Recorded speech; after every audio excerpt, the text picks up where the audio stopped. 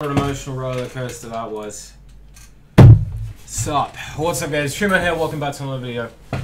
Today, I am gonna be real. That sounds really weird. I'm gonna be as real as possible. Like half of me is gonna be fake. This is gonna be a real video, because the last few days, a lot of things really clicked for me and really came into place that sort of left me kind of dazed and like emotionally taxed. And I realized so many things in such a short space of time pertaining to why I went down the path of MGTOW, and really just how much it's needed now. Now, I know people have different ideas of what MGTOW is. So many people think it's a hatred. It's a movement based on hatred. Many people think that it's a movement based on the basically just despising women, that it has nefarious, even negative connotations towards it. But in the last few days, I really saw just how vulnerable I was to allowing myself to put down and let down my boundaries, and to really allow myself to not so much be vulnerable, but basically be careless. And I had a crazy flashback to when I was a lot younger, and I remembered in my first relationship just how basically thirsty I was, and just how, as a reflection of the non-existent life that I was living, the meaningless life that I was living, my desire and feelings towards the opposite sex would also be amplified, and how I believe that there's a direct correlation between that, and how to basically counter that. And I think the core of any sort of personal development. And this sort of leads into something else I'm going to talk about, and that is not giving a fuck. Now, that people think that not giving a fuck is cool, yeah, it's great, it's something to aspire to, and they attempt to not give a fuck. Like in this situation, I'm not gonna give a fuck. And it makes no sense. Why do I say that? Because I believe that the only way to not give a fuck is to love yourself so much that everything else becomes meaningless. To be so sure of yourself that everything becomes meaningless. Everything else becomes potentially meaningless. And again, the only way to really do that is to come to a level of understanding and peace with yourself, and stop the negative self-talk, and stop beating yourself down, and really see yourself as the most valuable asset in the world. Only by doing that can you really, quote-unquote, not give a fuck. And I don't deceive myself into saying that I don't give a fuck. Like I used to when I was a lot younger. I used to be like, oh, look at me. But I realized that no, like, I'm full of holes. And that really came through to me in the last few days. Basically, a couple girls I was chatting to, one of them I caught a bit of feelings to. And now, you know, she can't basically come to this country. And something happened to me that I've not felt in a long period of time. I just felt sad. Which, fair enough. Like, you know, you've been chatting for a long period of time, voice chatting, whatever the fuck, and all of a sudden she can't come over. But for a period of time I felt sad. And that shocked me for some reason.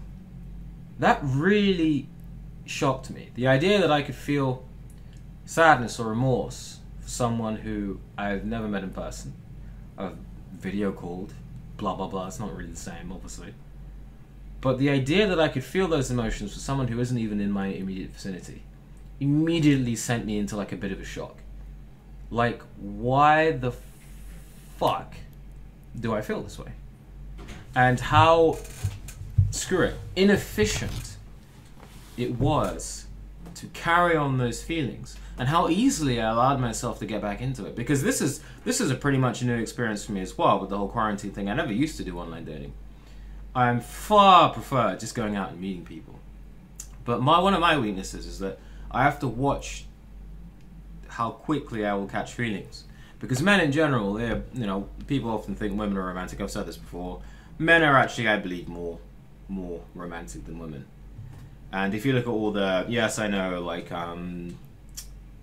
what's that very popular novel? Was written by a woman, you know what I'm talking about. 50 Shades of Grey, written by a woman, oh, so romantic, whatever the fuck. Nah, men are the ones who are the most romantic. It may not always be in a positive way, but women's sexuality primarily is up here. Men's is primarily hit from the neck down, and also, through the mind as well. And when I thought about all the different allegories and tales about how women are the downfall of man, basically, one of the root meanings, if you take woman, you say woe of man, the woe of man. Now, this isn't to be, again, misogynistic. I think this is, a lot of those lessons and allegories were basically to say that a man's progress, for a man to be truly successful, he has to be on alert for the treacheries of women. Treacheries is the wrong word. For the influence, I'd say. For the influence.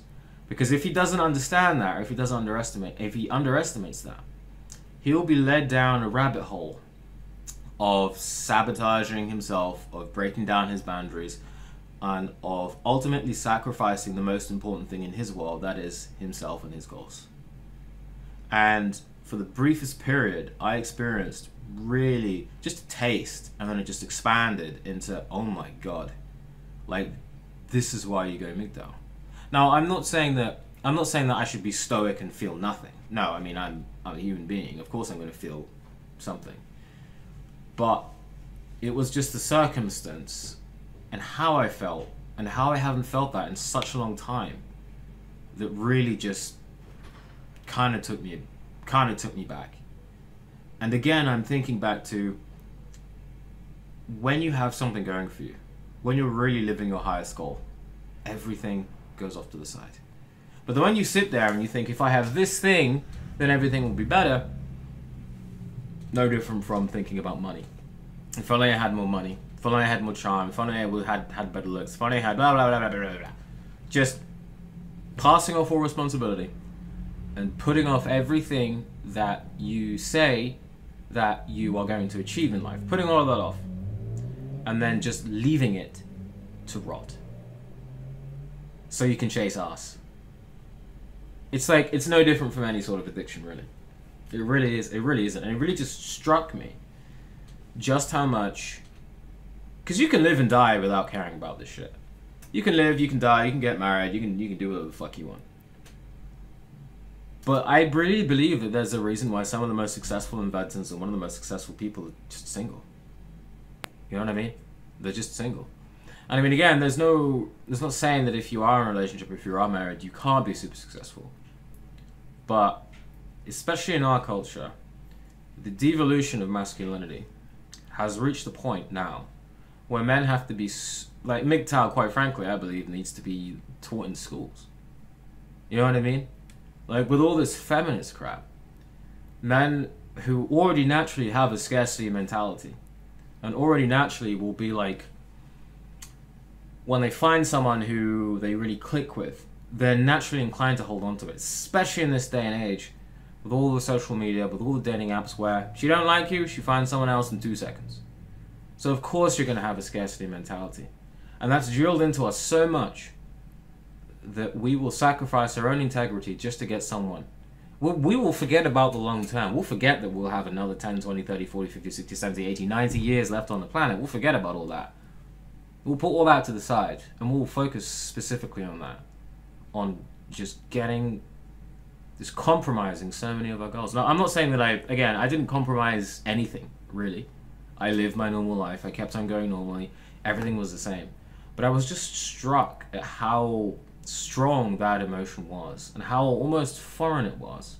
Because the problem is, when you go through hookups and when you go through one-night stands or even like week 2, maybe a month or 2 long relationships, it's very easy to break off pretty quickly, at least for me anyway. Like, it takes me like probably a week, depending on how long I've been with someone, to actually get over them. And that's not so much like, oh, all the emotions are gone.